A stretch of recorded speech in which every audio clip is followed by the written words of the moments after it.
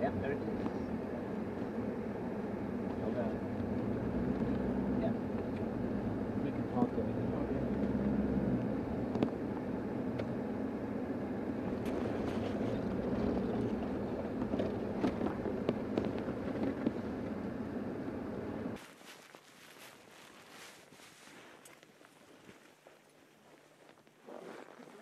Okay.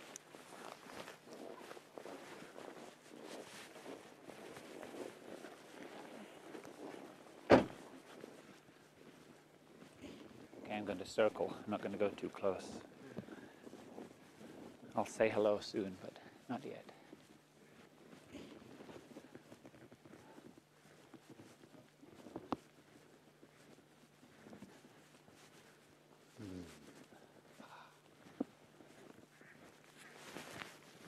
Pardon?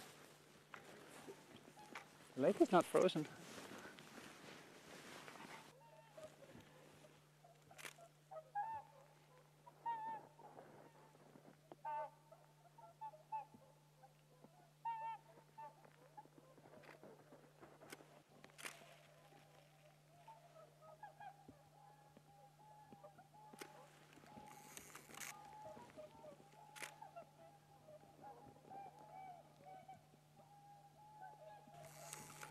Beautiful, beautiful.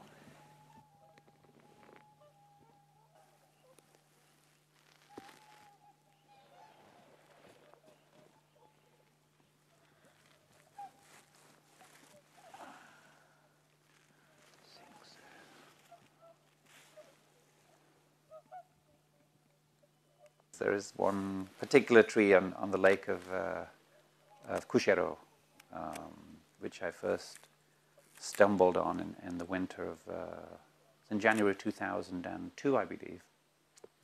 So I've probably visited it, yeah, I don't know, a dozen times since then, at different times that I've been around Kushiro.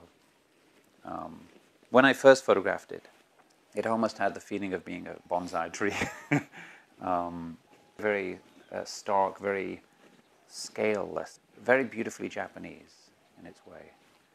And each time I would return, one of the limbs fell off the tree, or it changed completely. And now it's almost kind of a stooping, old lady figure somehow that kind of stretches out over the lake.